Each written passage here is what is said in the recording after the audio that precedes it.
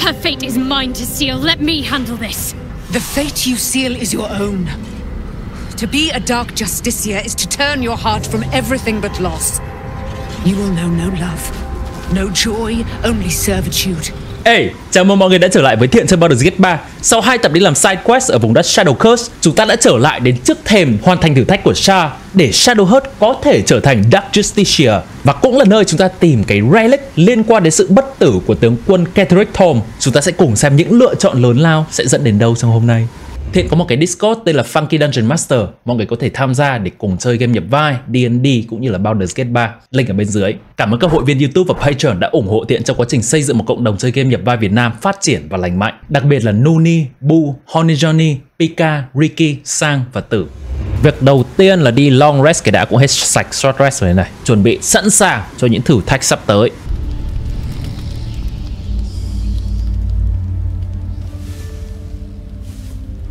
Chắc chắn là mình muốn cho Shadowheart đi rồi. Bây giờ hơi lạ tại vì nhìn Lae'zel, trước giờ mình toàn chơi cô ấy melee, nhưng mà sau khi đổi respect lại cô ấy thì gần như là một ranged character rồi, có thể ném phi lao từ xa.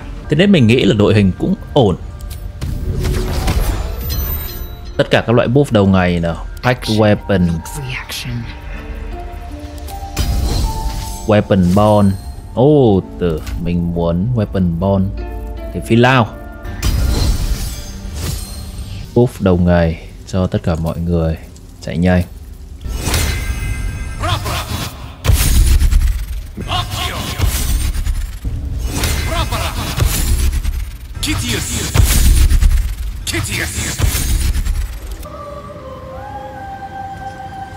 Your party is gathered. You are ready, or so you hope. Đi.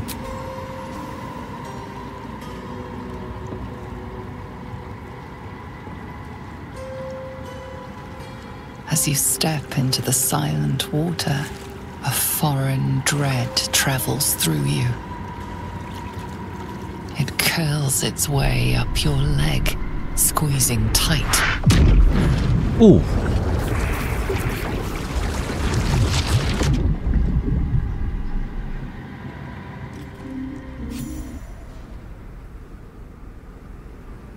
That's terrifying.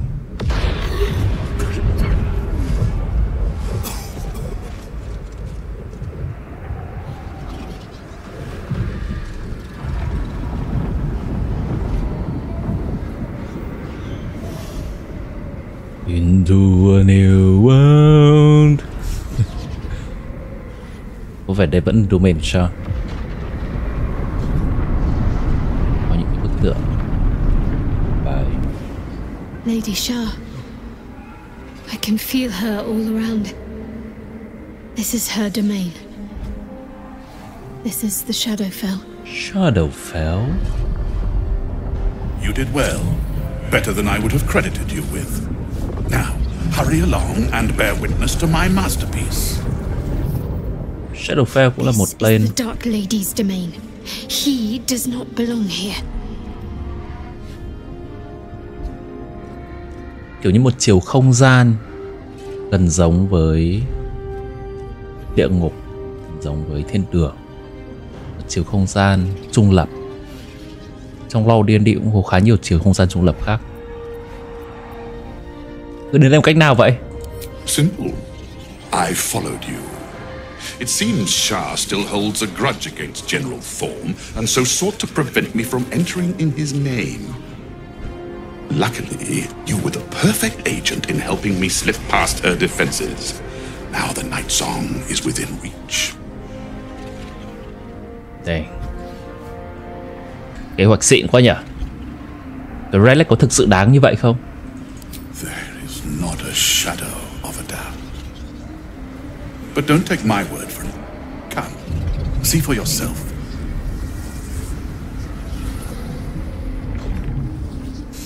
Ominous flying. Incredible!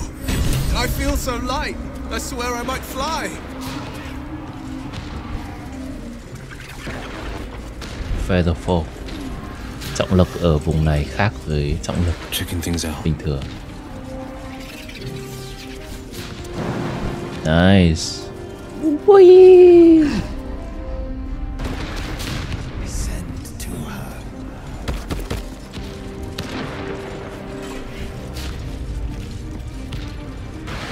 Just a little bit farther. See my actions, Lady Shar. Hear my words of faith.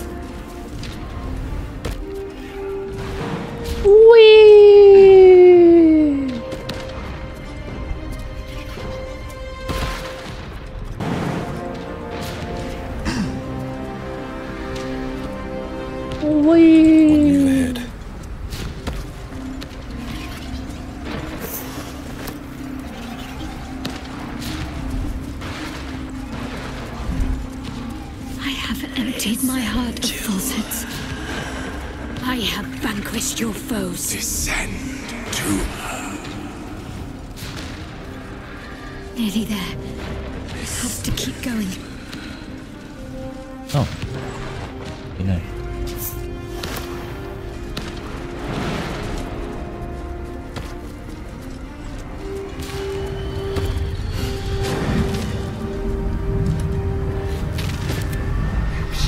Reaction.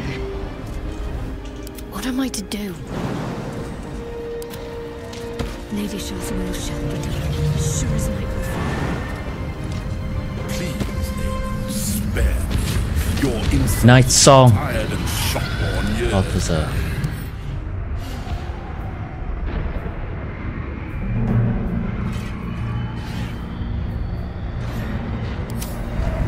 Night Song. Một màu showcase.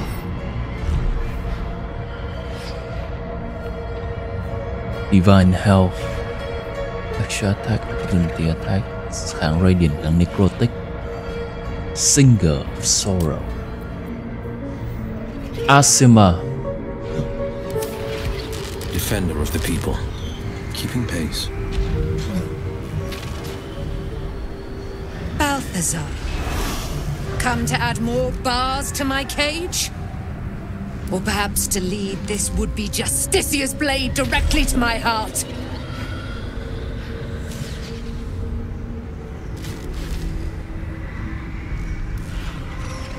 I invite you. Heap more sins upon your head. My retribution will be all the sweeter for them. All this time, and you still failed to appreciate the gifts I bestowed on you, Aelin. Sad to see a thing of beauty not recognize its own worth. But General Thorm, he appreciates you, and he wants you close at hand. So, I am here to whisk you back to him. Ketherick. I welcome the sight of him after these 100 years. He whose immortality I supply with my very soul. General Thorm. I'm sure you'll be on your best behavior for him, but just in case, I've taken some precautions. Keep back. It will take quite some concentration to secure Aelin for her little journey. Việc Night Song là một người thì mình biết rồi. Ngươi định ra làm gì với cô ta? Bring her home. What else?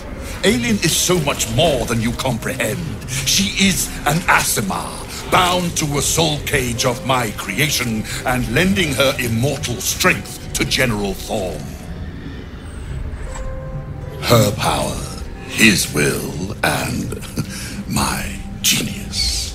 An unsurpassable feat. Ramblings most unsane. Poor Balthazar. Vì đây là The nguồn maggots của ate his brain sự bất tử long của ago. Ketherick Thorm. Hold your tongue, Aelin, or I'll take it away from you again. And you, no more questions, no more interference. Nếu cô ta là lý do Ketherick Thorm bất tử, ngươi không được lấy cô ta. Rời đi, ngươi sẽ là một người chết. Ra thằng này chắc là nó chết sẵn rồi, nó là undead necromancer. Nhưng mà câu này vẫn mang giá trị đe dọa. Dead man, you haven't been paying attention, have you? Perhaps I'll revive your carcass and add you to my retinue. Then you'll have all the time in the world to think on your mistakes. Let us make short work of this. Heston. Sickness. Không gì ai. Bắn đau thế.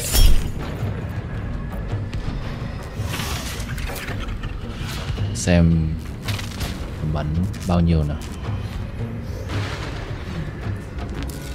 Hit.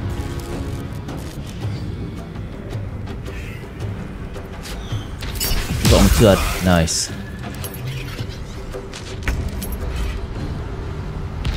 Let's cook with fire, baby. Ready for this? Đánh thằng này.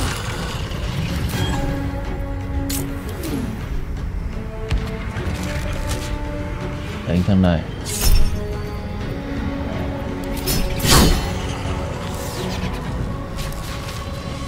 I've got it. Nhảy ra đây. Nhảy vào giữa sân luôn. Được. Thế là mất 4 đứa section cùng rage được. Ok. No holding back. Wyll cần một phép kiểm soát. Chỗ này rộng quá. Thằng này tính là gì? Undead. Banishment.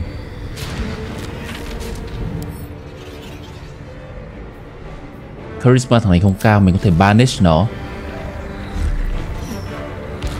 Slow, cảm giác không tác dụng nhiều đến vậy. Chỗ này 3 thằng. 1, 2, 3. Thằng này đánh thì có thể có vấn đề. Thế mình chỉ cần chạy lên đây là được. Sau đấy Shadowheart đến turn có thể turn Undead và Spirit Guardian giải quyết AoE bọn còn lại. Vì cái Banish có vẻ là một kế hoạch ổn. Banish đi. Biến. Oh boy. Đáng bật hết không? Đáng. Banish lại phát nữa. Ok.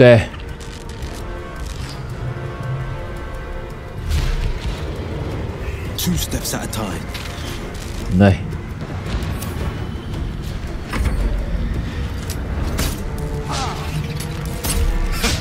Nice. Không vấn đề gì. Nên mình chạy không nhanh.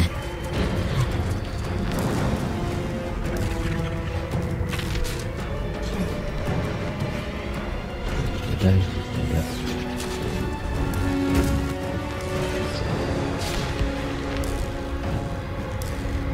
Hết tóc rồi. Xem tân nét hình bọn nào. Phù, tôi lắm nhỉ. Thế bật Spirit Guardian đi.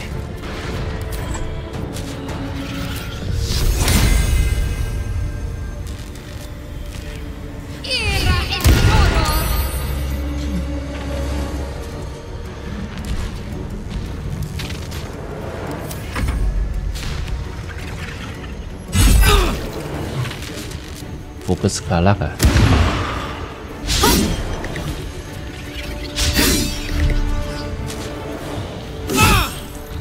Ây da, đau quá nhỉ.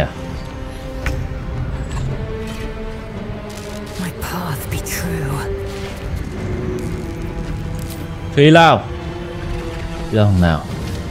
Mình nghĩ bọn lâu la thì Spirit Guardian có thể giết, nên là sẽ ném thằng to.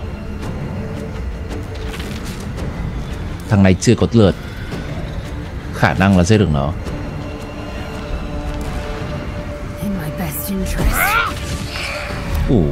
Nice, great hit.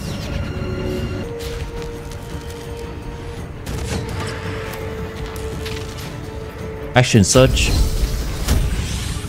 Haste cả bản thân luôn.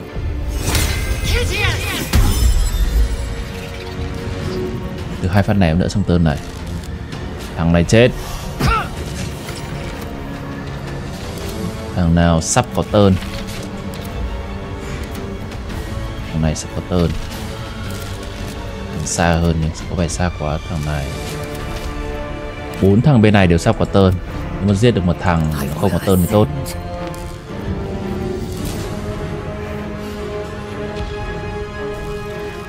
Này. Rồi nhảy qua đây.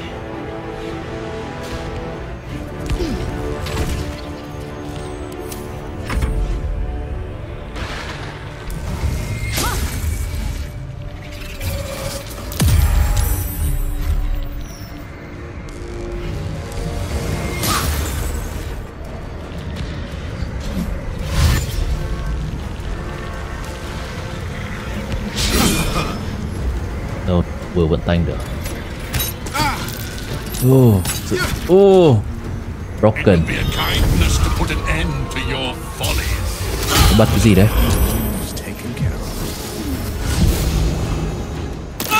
Bật punishment.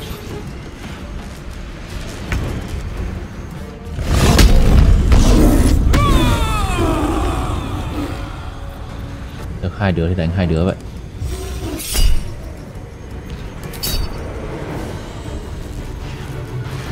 Apostate Defender, Executioner đi. 2 thằng này không di chuyển được. Wyll cần làm gì? Wyll cần phá concentrate thằng này. Concentrate thằng này bằng cách nào đó. Cộng 6 vào con save 20%. Cần Big Boy Spell. Oh my god. Gõ. Gõ.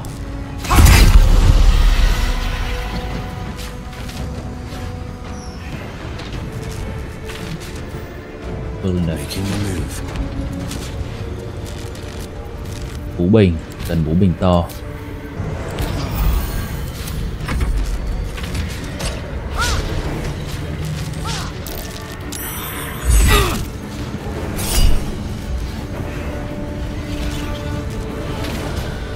Đi.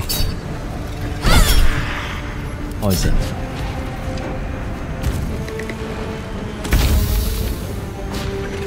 Dimension Door. Đi nào. Karlach bước lên đây.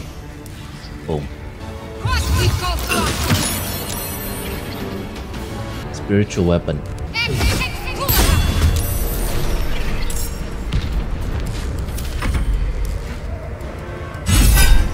Shield.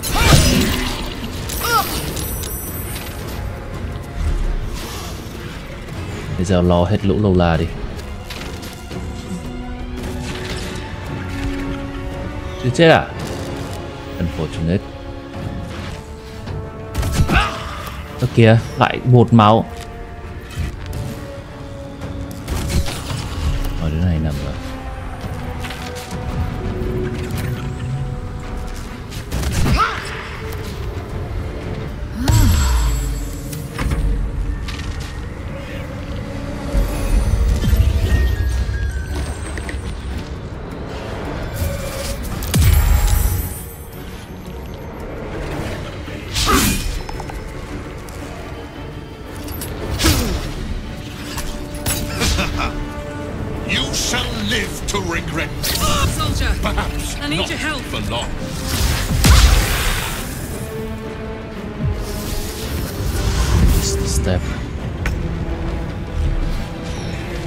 Chạy ra thằng này không? Chạy được. Không vấn đề. Ủa? Không đánh được cả hai à? Được. Mất consent. Thằng này có bị bleed không? Có bị bleed rồi. Đánh. Đấy một con master xem mà sao ít đam vậy. À, nó kháng đam, right? Yep, nó kháng. Kháng đam là cái gì? Kháng đam là cái gì? Bây giờ. This is my time.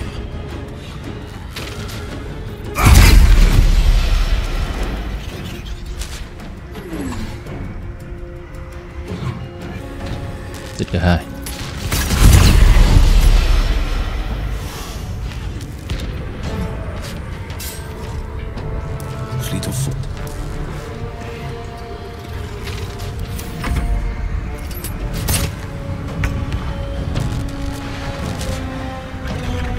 Rõ.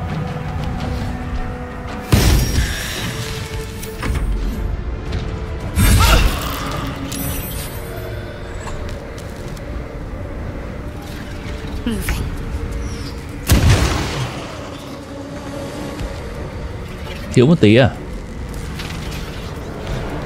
Chạy thẳng đến thôi.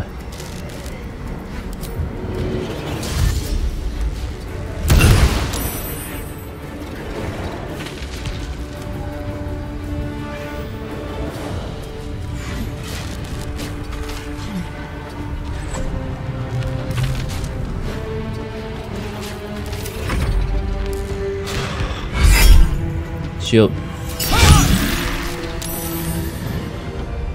Lae'zel lo được hết, thành hết chỗ này. Ui giời, mỗi thằng đều còn tí máu ạ. Thấy attack vào bọn nó phí quá. Đó là rồi. Kiểu có một phép AoE thì tốt. Này. Này. Có một phát ném nữa. Xem ném thằng này không? On the move.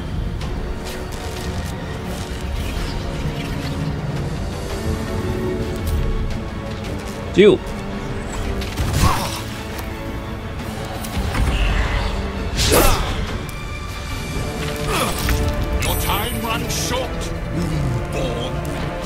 Nó mất turn à? À, nó bị lethargic. Nice. Fool! You think striking down my body will be the end of me? À, có thể là không phải sự kết thúc của ngươi, nhưng ngươi cũng biến khỏi đây.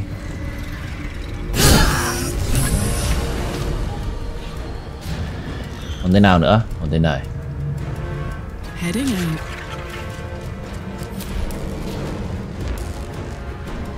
Tục combat nào. Sao? What's next? Chuẩn bị sẵn sàng, nhỡ có combat tiếp đi. Short rest đấy. Không biết bà này có tin tưởng không. Rested enough. Now, forward. Nói chuyện. Balthazar has drawn his final rancid breath.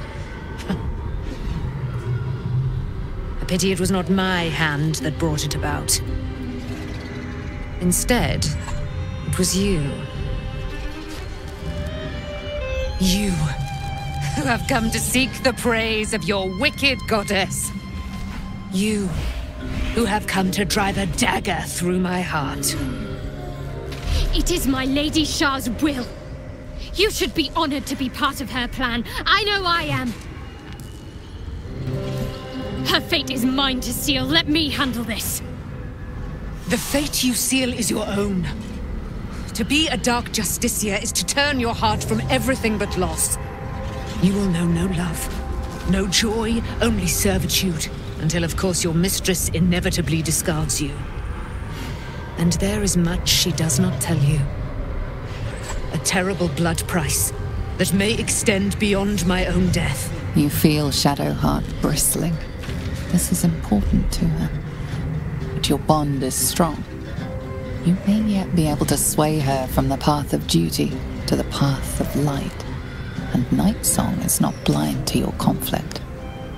Behind that raging heart is the restless beat of one who knows too well that her fate hangs in the balance. Cách nào để hỏi thêm chuyện được không? Những cái sự kiện này có ý nghĩa gì? Tại sao lại phải giết cái bà này, Night Song?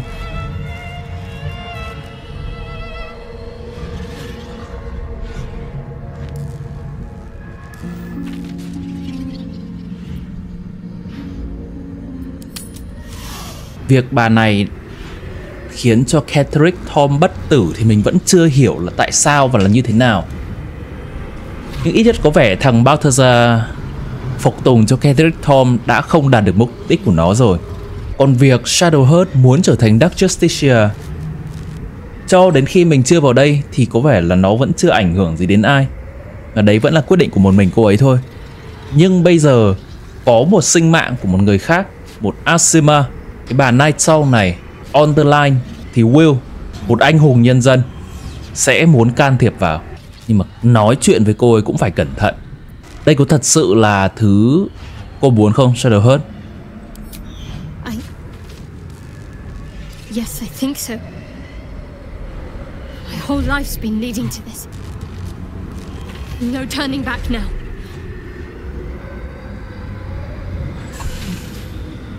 Hãy chọn con đường của riêng mình đi, Shadowheart. Đừng để cái bà Goddess, đừng để bà Goddess điều khiển cô như vậy nữa. Cannot allow. This is my mistress's will, my life's purpose. Không. Cuộc đời của cô là bất kỳ thứ gì cô muốn. Đừng từ bỏ chính bản thân mình. Đưa ra quyết định của riêng mình đi.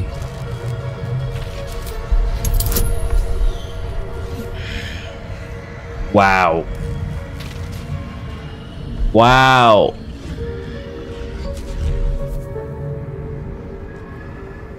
Wow, okay. Okay. I'm gonna absolutely use everything here. Kể cả inspiration, hết inspiration.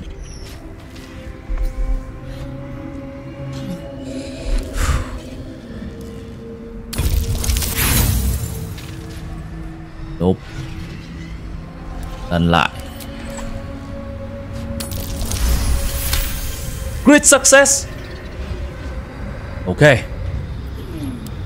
Can't believe I did that. Shar will disown me. Now I'm truly lost. You were already lost, little warrior. A lost child, frightened by wolves. What did you say? Much has been promised to you, hasn't it? But what has been taken from you? What do you know of your own heart? Your own life? Lay a hand on me in friendship, not quite Sharon. And I will fight the battle that has been waiting for me this last century. Then, oh then, we will have much to discuss.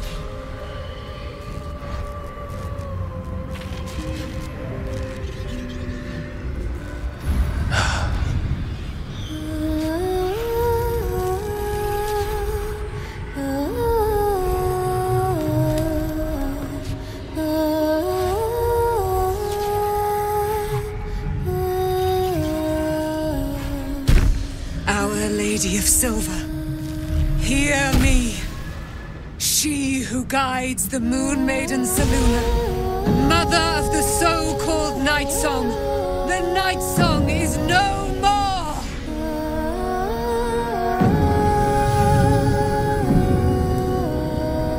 Oh.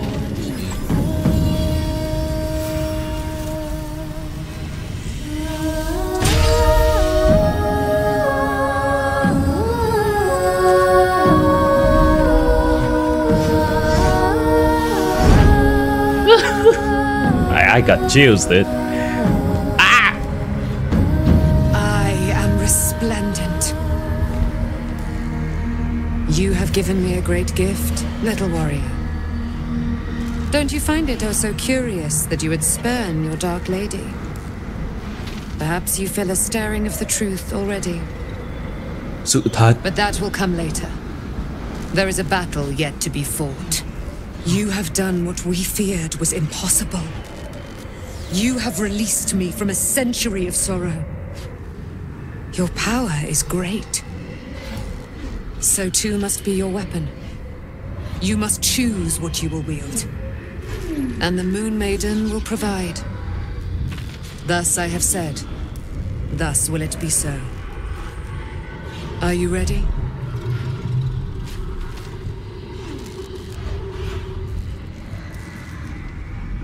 Sẵn sàng cho điều gì? To kill Ketheric Thorn. Oh yeah.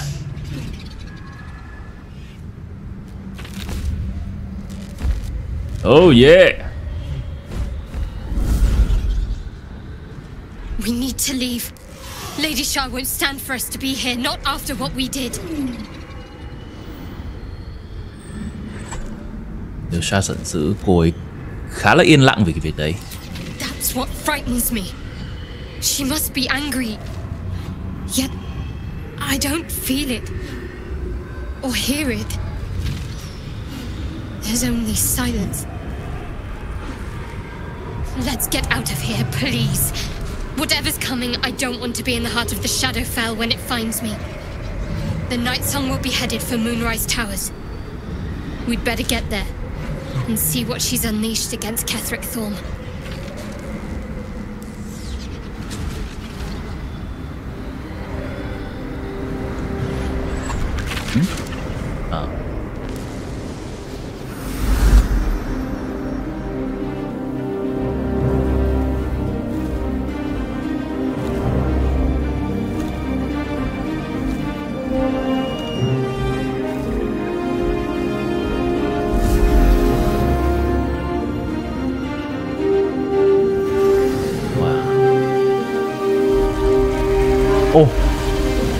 Hóa giải cái Shadow Curse.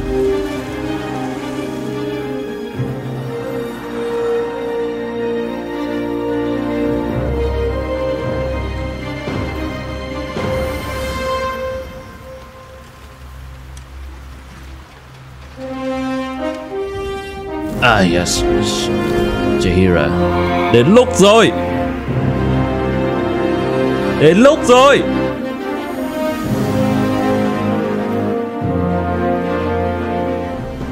Chosen.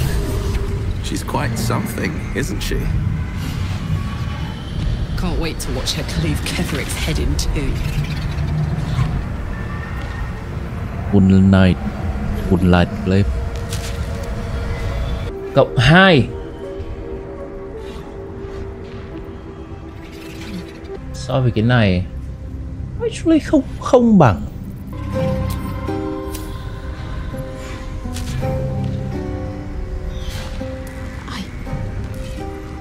I defied Lady Shar. She won't stand for this. We can talk later. I need to get out of here first.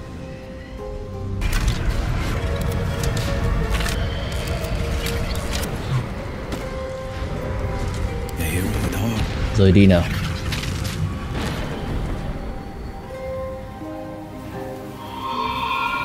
Please, my lady. Forgive me. Glad to have you back. What's been keeping you? Shadowheart đến sau à? I thought I was done for. I thought perhaps I might have been dead. This is all like some sort of terrible dream. But it's real, isn't it? I stood before the night song. I heard Lady Shar's words. And I failed her. I tried to leave, but Shar blocked me. Punished me for failing her. I thought I knew the limit of pain that the incurable wound could inflict, but I had no idea. It felt like I was suffering the agony of 1,000 people all at once. My blood was boiling, my hair was on fire. I thought I'd claw my off with the pain. Render. But then she released me. Banished me, more like. She said I was an outcast. That all of her children would know me and revile me. Shadowheart looks distraught, abandoned by her goddess and all former allies. And as for her divine magic, admitting who empowers her now may break her spirit for good. Nếu đó là niềm an ủi gì thì tôi nghĩ là cô đã làm điều đúng đắn. You're lucky to have such confidence. Me, I think the full price of what I've done has yet to reveal itself. I'm a target to Lady Shar's followers now. Night Song promised she'd tell me something about myself.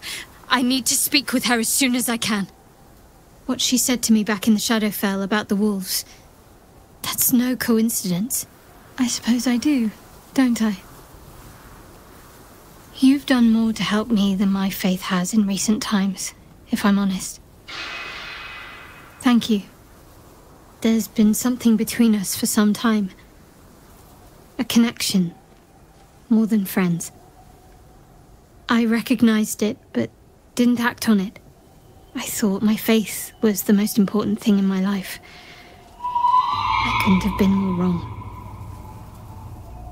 I've squandered too much time already. I want to be with you. Now and always. Do you want the same?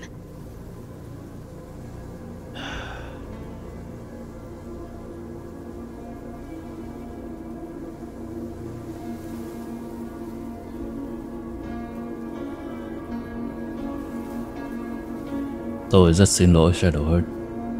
Tôi nghĩ sự thăng trầm bất ổn này không dành cho tôi. Tất nhiên tôi vẫn sẽ hỗ trợ cô trải qua thời gian khó khăn này với tư cách là một người bạn, một người đồng hành. Nhưng có vẻ trước mặt cô sẽ còn phải đối diện với nhiều thay đổi. Tôi nghĩ cô nên có thời gian và khoảng cách để tự reflect bản thân xem mình thực sự muốn điều gì. Tôi không nghĩ việc chúng ta đâm đầu ngay vào một mối quan hệ là điều lành mạnh sau khi cô vừa mới rũ bỏ một mối quan hệ abusive khác với thần Shar. I'm sorry, I don't feel the same way as you do. Tôi vẫn sẽ ở bên cạnh cô, hỗ trợ trong thời gian này. Oh. Then I'm sorry to have put you on the spot. Clearly I have a habit of seeking love in all the wrong places. Night Song promised she'd tell me something Breaks about my heart, myself. man. I need to speak with her as soon as I can. What she said to me back in the Shadowfell about the wolves, that's no coincidence. She took flight to hunt down Ketheric Thorm. All I can do is help hasten his demise, and hope that answers soon follow. Nhìn Shadowheart, cái câu đấy của Shadowheart là mình đau lòng quá. Nhìn chung kể cả trong cuộc sống cũng thế, là một người advocate cho những mối quan hệ lành mạnh. Mình nghĩ rằng có thời gian riêng tư để tự làm lành những vết thương của mình, tự tìm hiểu bản thân sẽ dẫn đến những mối quan hệ khác lành mạnh hơn. Chứ không nên nhảy hết từ cái tình yêu này sang cái tình yêu khác chỉ để vùi lấp những cái lỗ hổng trong lòng mình. Ở đây là comment thêm comment nhảm của Thiện out of character. Có thể trong tương lai cái lựa chọn này khóa mình ra khỏi việc quay lại romance với Shadowheart, hoặc thậm chí là sau này nếu mà mình không đủ điều kiện để bắt đầu romance với Karlach thì cũng ok. Mình vẫn nghĩ đây là quyết định mà Wyll sẽ đưa ra, và mình chỉ đơn giản đang nhập vai nhân vật đó thôi. Nếu đến cuối game chúng ta maidenless thì so be it. Chúng ta vẫn có những người bạn, những người đồng hành ủng hộ mình bên cạnh mình. Cô cảm thấy thế nào? Do you really need to ask? Okay. I'm sorry. I have a lot on my mind. The Shadowfell, Night Song. I can think of little else. Night Song có rất nhiều thứ cần phải giải thích. Yes. I'm counting on it. I have little else to turn to. The sooner I speak to Night Song, the sooner I'll know what the future holds for me. Assuming I have a future at all.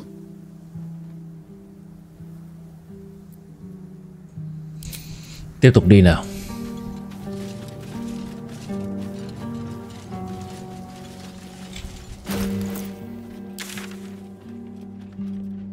Mình nghĩ là mình muốn về Last Light Inn, nói chuyện với Isobel và Jaheira trước, rồi đi đâu tiếp thì đi. Chắc là sẽ đến Moonrise Tower xử lý nốt. There you are. What's happening out there? Who was that streaking across the sky? The Night Song, một người bất tử mà Ketheric đã khóa lại ở Shadowfell. An immortal.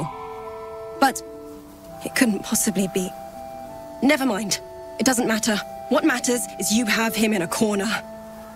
Jaheira and every fighting body in this place have gone to Moonrise Towers. Họ đến rồi à? Down.